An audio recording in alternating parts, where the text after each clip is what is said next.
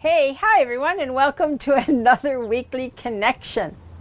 So today we want to talk about how our thoughts are part of the cycle of action. And we're going to go ahead. St. Germain is on the ball. We're going to use our aura cleanse just to clear whatever schmooze might be in your aura. Hang on, I got stuff blowing around. There we go. Just to clear whatever schmooze might be in your aura. And then our cosmic thrust oil, which will help us transcend time and space and connect us heaven and earth. So we gather the esters, we bring that up and we bring it into our aura, cup our hands together. I love that smell. Deep breath in. Good.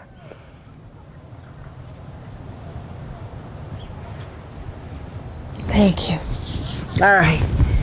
So what do I mean by that? What is it that Jaculin is trying to say when he's saying our thoughts are part of the cycle of action? Well, we've talked about how our thoughts are manifestation. In other words, what you think, you manifest. What you believe, you manifest. But there's a cycle of action and reaction that occurs. So if you have a negative thought, it will bring you negative action, negative stuff in your life, right? Negative things will happen.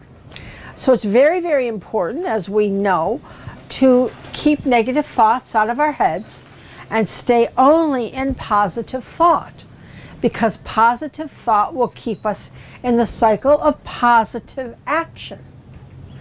Without that, remember last time we talked about the heart and the thoughts, it goes the same, bringing the mind into the heart, so that now our thoughts are coming from love.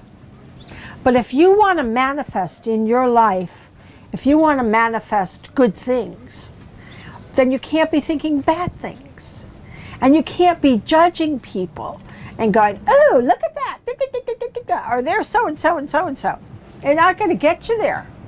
It's going to get you more chaos, more problems in your life by pointing the finger at someone else and their behavior. So it's very, very important that we understand the cycle of thought, because the cycle of thought is what creates the manifestation in your life. More than ever, with all the negative stuff that is around us and all the propaganda that is in the world today, there's only one thing that matters. And you know what that is. It's love. You can have an opinion, but you cannot have a judgment. Now, what do I mean? How can you not have a judgment when you have an opinion? It's very simple, really. I have an opinion about what I like or what I don't like. I love the color blue in every shade that is created.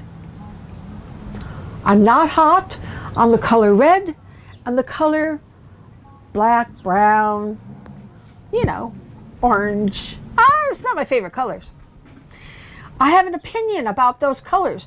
But do I judge orange as bad or red as bad or black as bad? No, I just don't like them as much. So you can have an opinion, but you may not have a judgment. And that's what we need to work on. That is part of what we're talking about. Jaculin is trying to say is the cycle of thought.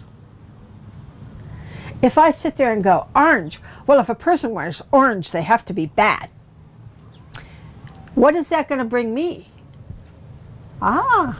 That's going to mean me bad manifestations in my life because I judged someone wearing orange. Now, I know that's ridiculous, but I'm just trying to get the point across, right? Because I have opinions. I have strong opinions. I really don't like the color orange. That's Pat. And he wears orange. It looks good on him. It would look like poop on me. And I wouldn't enjoy wearing it for one moment. So that's the difference, right? In that you can have your opinion, but you cannot have a judgment. The judgment will block any positive action from coming through thought. And thought is where we manifest, right? In the conscious intention that sits on your thymus, which is part of your throat chakra, which is in our expression. That's why it's there, because of the expression, the manifestation. But it starts with a thought. And that thought must come from the heart. So let's do it. Let's do it. Let's make this world a happy, lovely place. And let's get the heck rid of duality once and for all. Oh, that will be a happy day. All right. So we're going to bring that light in from source, that yummy, yummy golden light. I love that light.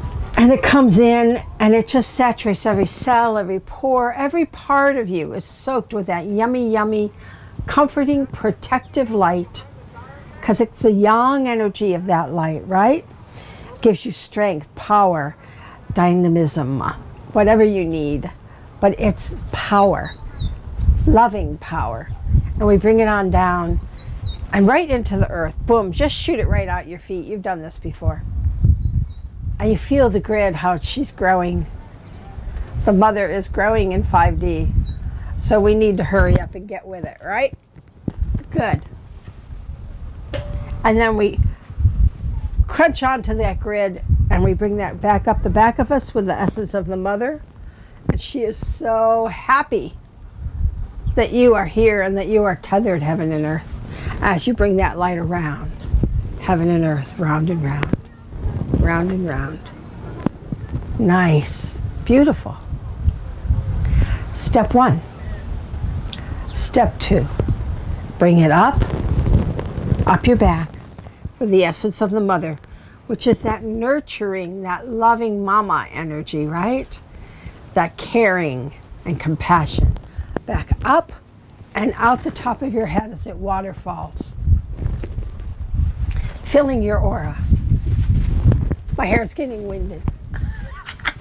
All right, so we bring it out into our root aura. And we fill our root aura. So, as always, we are dissolving 3D character dualities within the DNA structure of humanity. And let's whack that. Let's really get that. And then we bring it out to the sacral chakra, where we want to dissolve all of those dogmas, all of those criticisms and judgments, limited beliefs that keep us in duality. Because we, you and I, are done with duality. And we must do it through the cycle of thought.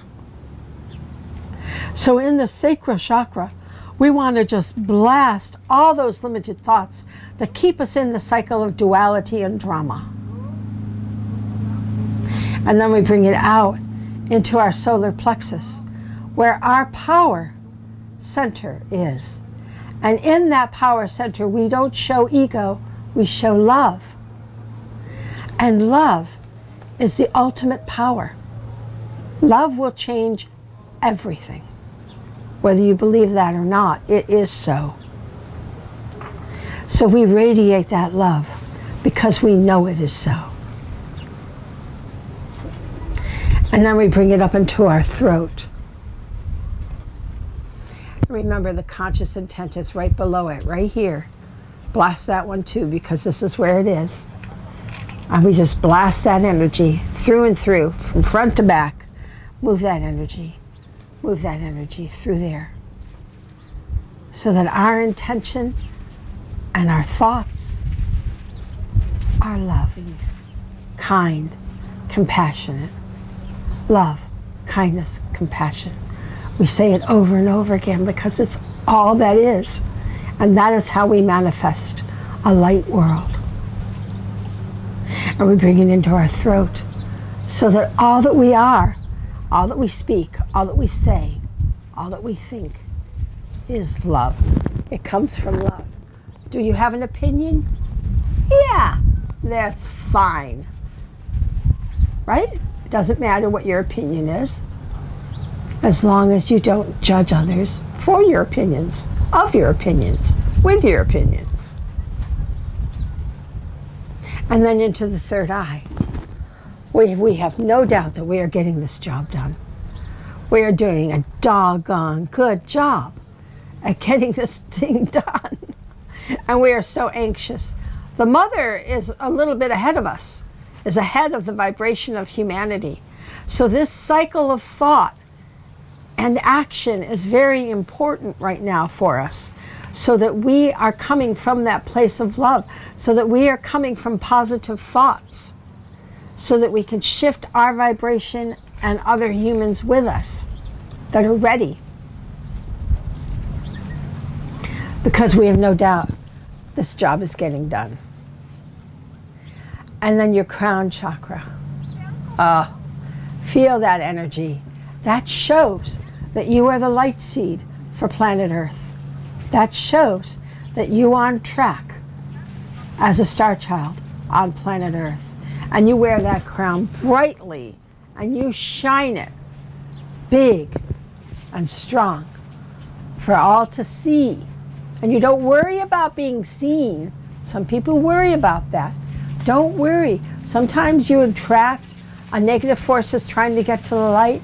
Just whack them with that go light. That's all you have to do. And all will be well. I come from love, not fear. Because if you come from fear, you know, game over, right? Do it again. Round two. Because we all have we're wired more for fear than we are for love. So it's very important, if you fall into something that makes you frightened or that you have concerns over, that you really fill yourself with light. Change your thoughts. Just deliberately change your thoughts into how do I shift that into light. You have a problem, you make it light. All you have to do is hold the light as a star child. That is your job.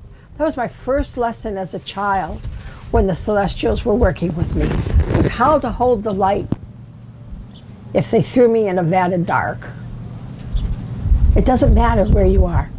It doesn't matter what's coming at you. You are the light. And they have no effect on you unless you feel fear. So it's extremely important that those thoughts remain light, that your thoughts remain heart loving, even to the biggest, boogiest thing you ever saw. Really, really, really, really. They only want light. It's very important to know that. So you wear that crown bright. Don't be afraid. Embrace it. Love it. Be proud of it. And then orbit it out into your aura 18 inches so that others can munch and crunch that light and dissolve all of their negative patterns. That's what we do as light seeds. We provide the light. And then we get to reflect on other people's issues so that we understand, so that we become more loving, kind, and compassionate. It's not hard, but it does take concentration. It does take perseverance. But know that you are doing well and that we are getting there very rapidly. So let's be very, very aware of the circle of action, that the thoughts create that circle of what we manifest in our lives. So if you want to manifest love, or you want to manifest prosperity, or whatever you want to manifest, it has to come from that loving thought without doubt or fear. And bring it around, and it manifests. You see? So let's do it. Let's break up this duality. I'm so tired of it. And I know we all are. We're all really tired of this level. So let's get to work. We're doing a great job. I love you all, and I'll see you next time.